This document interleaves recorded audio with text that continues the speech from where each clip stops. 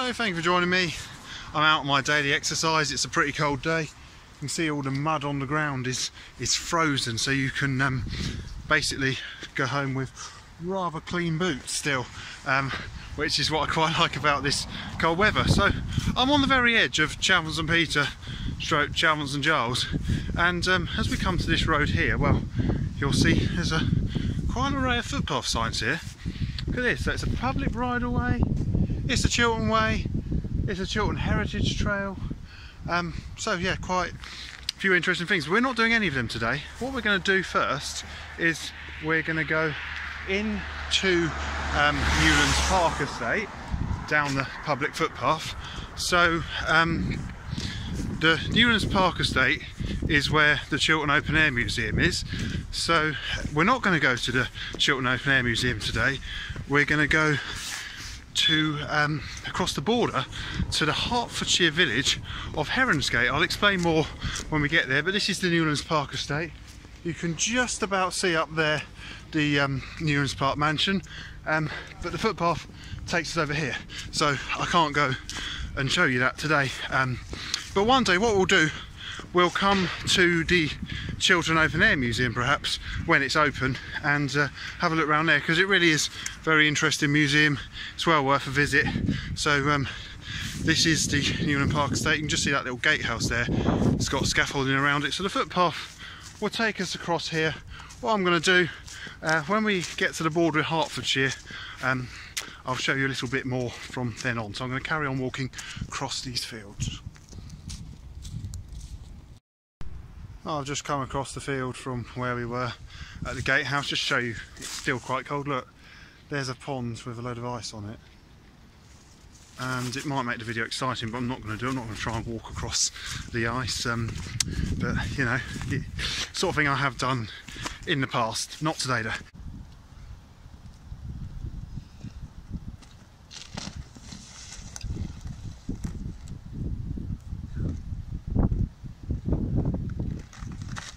Anyway, as we get to here we have a big area of development going on. Now this video isn't actually meant to be about Newlands Park, but since I've got to walk through Newlands Park to get to where we're going, I might as well show you and we'll have a little look at what's going on. So there used to be a university up here which closed a few years ago, and about a year ago, up until a year ago or so, there was loads of halls of residence here and they demolished them all, and I'm not sure what's going on, but it looks as though they're building like a load of Nissan huts that you'd see in the war. So it's a very strange and interesting development. So if anyone knows what is going on up here at Newlands Park, please do comment and tell me, because admittedly I've not done any research about what's going on here, because this isn't the subject of today's video. What I need to do now is follow the footpath, get off the Newlands Park Estate, cross the border into Hertfordshire, and then I'm going to take you to a rather different English village. So let's get on with the walk.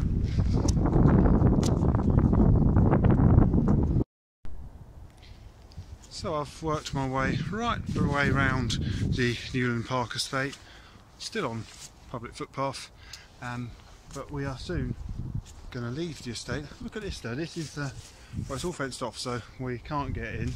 This isn't one of my abandoned videos, so we're certainly not going in. But this, well, this is a bit abandoned, if you like, an abandoned driveway. This must have been one of the main gateways to the Newlands Park Estate, but as I said, we're not going any further, can't go any further. But perhaps one day, I don't know. We'll definitely do Chiltern Open Air Museum. Whether we'll ever get to see any more of the estate other than the footpaths, I can't say at this stage. I don't know what the future's going to bring or what the developments are. Whether we will be allowed to go and have a look, we might be. Okay, I'm currently seems to be standing in goal, but I haven't got to worry about missing the goal because no one's playing football. We are about to leave the Newlands Park Estate, and in so doing we will also leave Buckinghamshire. It's where we'll cross to Hertfordshire. So when we get to here, you can see there's a gate. Right, I'm going to go through this gateway, and as we come onto this path here, now this path here, looking that way, this is Old Shire Lane. It's the boundary between Buckinghamshire and Hertfordshire. As we come into here, we are definitely now officially in Hertfordshire. So that lane, it's not really a lane anymore, it's a footpath. It's called Old Shire Lane. It runs from Denham, or the edge of Denham, to Chorleywood. So perhaps what we'll do, maybe some point, well, perhaps soon, I'll go and do a video on that. We'll just walk the whole of Old Shire Lane, and literally if you walk it, one leg's in Buckinghamshire, the other leg's in Hertfordshire. But we are now fully in Hertfordshire. Up over there, well, up over there is Greater London and Harefield. So we're kind of where Buckinghamshire, Greater London and Hertfordshire meet, but we're not going to be going into Greater London in this video. So Old Shire Lane's over there. We're now in Buckinghamshire. The camera's not gonna, sorry, we're in Hertfordshire. The camera won't pick it out, but I can see some towers in the distance over in London. They are right over there. There's a horse up here. We're walking through a field with a horse. I've got to walk right past this horse. So I wonder what the horse is going to think about being featured in my video. So as well as coming into Hertfordshire, we're in an area of Hertfordshire known as the Three Rivers District.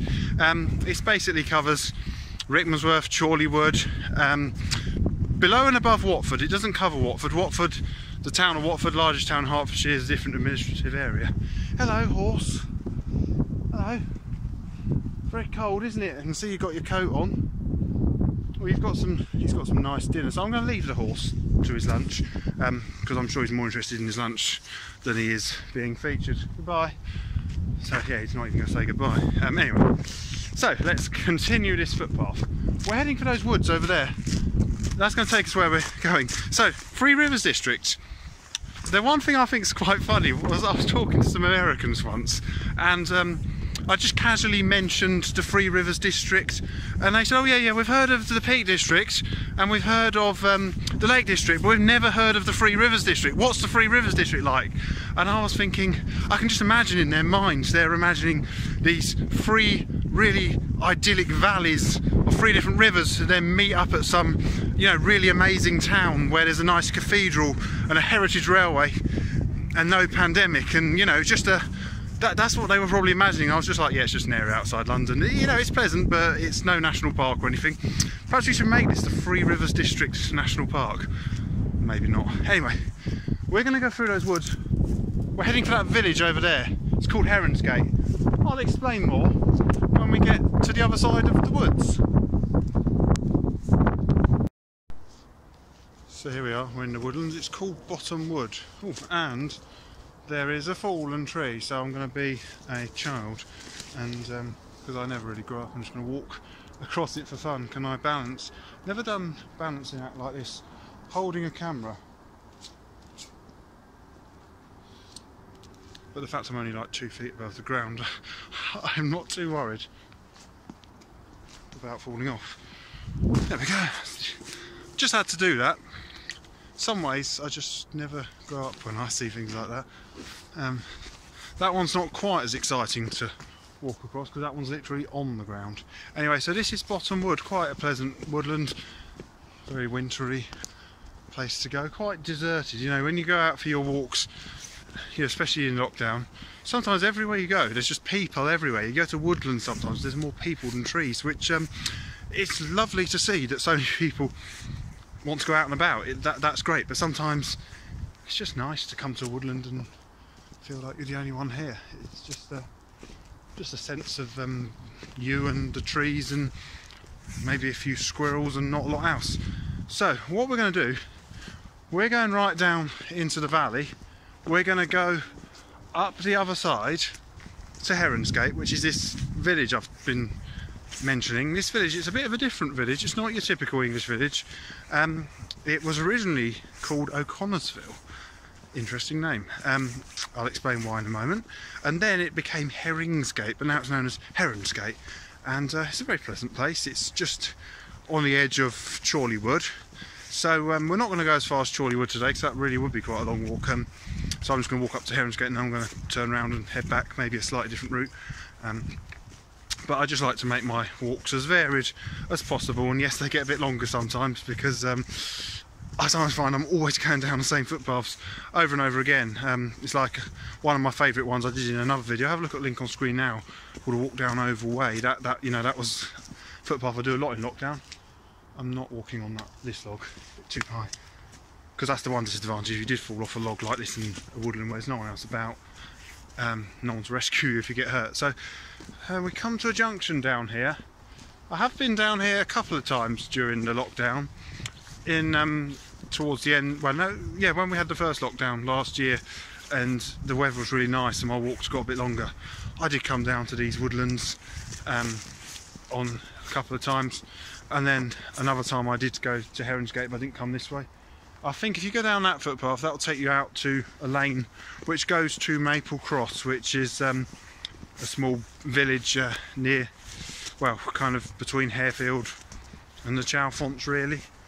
So I'm gonna in a moment show you, once we get out the woodland, where we're going. You might just be able to faintly hear the M25. I'm not sure if you can, or I can just hear it because I know it's not that far away from us. So that could give you, we're going to come up close to the M25 soon. We're not actually going to cross the M25, so I'll explain that in a moment. Anyway, we are now coming to the end of the woodlands, so we'll have to walk through the woodlands to go back though, so I haven't finished with woodlands for today, but possibly for this video if we have.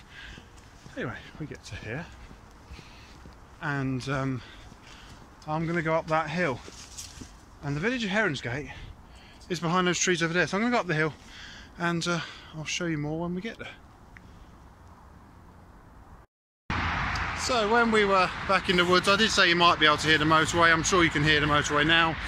There's the M25, and there's a direction sign saying Rickmansworth, Maple Cross, slightly further afield, Amersham, Watford and Stansted Airport. I had the idea of going on holiday. That sounds such a distant thing. Almost makes you wonder why there's even any point in the sign still being there. But anyway, I'm sure that's a bit too pessimistic. I'm sure fairly soon, you know, we will be able to go to airports and go on holiday again, and I'll be able to make videos all around Europe, so do look forward to that. But anyway, for the time being, I'm making videos in the Three Rivers district and Buckinghamshire, and yeah, around here really. So we're now coming to the edge of Heronsgate.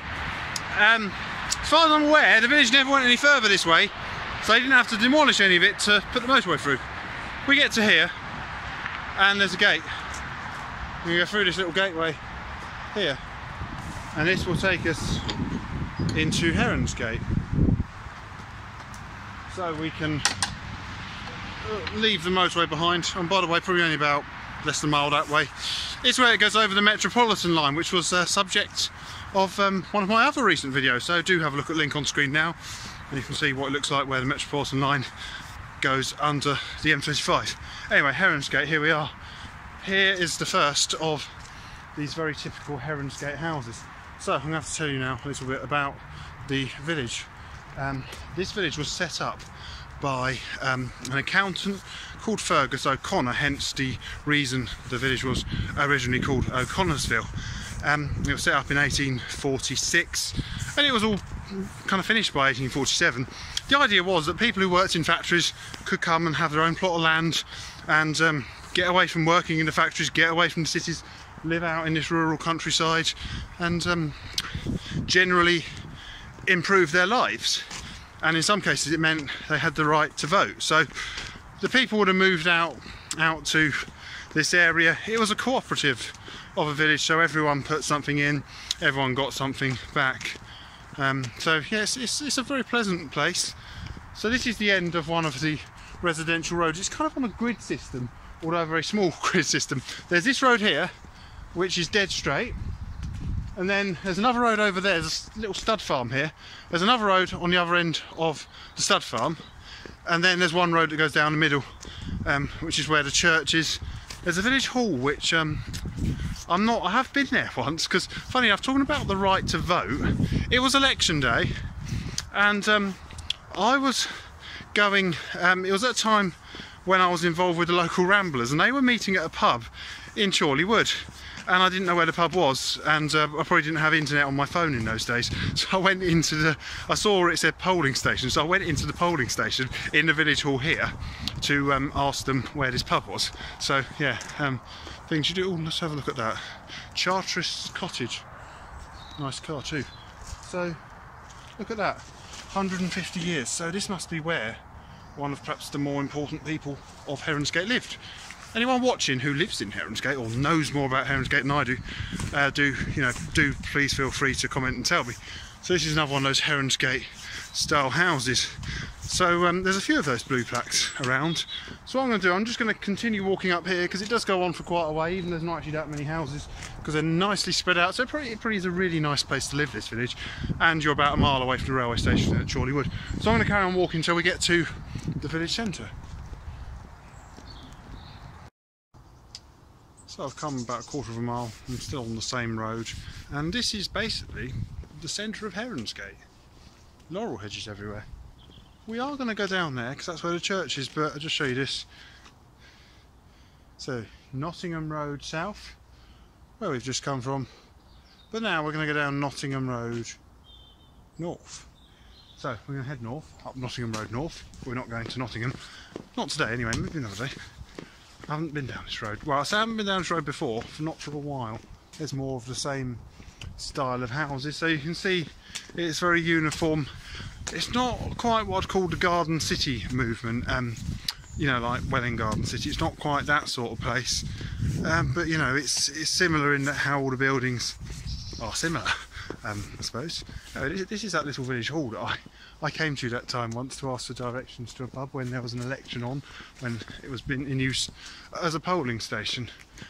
So let's just have a look. Quite a cute little building, little village hall. So I don't think there's any shops or anything in this village. Go to Chorleywood if you wanted to go shopping. Oh, and have a look at that. There's a blue plaque. So this was built in 1844. So that's older than what I thought Heronsgate was. But the blue plaque, you can see, it says, "In proud memory of O'Connorville." It was founded here in 1847 by Fergus O'Connor. He was an MP. He was a charterist, idealist and a social reformer. So that shows it was founded in 1847, but the building says 1844, so the building must have been here first. So if anyone knows a bit more, what else was here in 1844 when it was just this building, do please comment and tell me. I'd be very interested to know. There's a few more houses, the road carries on. I'm not going to go up there today, maybe another time. Yeah, cute little village hall. Anyway, I'm going to head now back down Nottingham Road, and we're going to go the other way. I'm going to go and find the church. So I'll leave you the village hall, and then we're going to go and find the little church.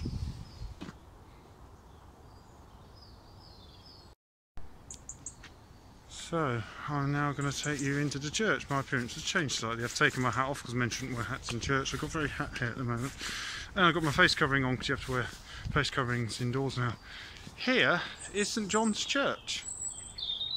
Very cute little church. Let's go and have a look inside. So it is open today. It's open on Sunday, so there's no services on at the moment for fairly obvious reasons, but we can go in, have a look. We'll get to here. Let's have a look in this little church. Here we go. Ah, quite small, but pleasant still.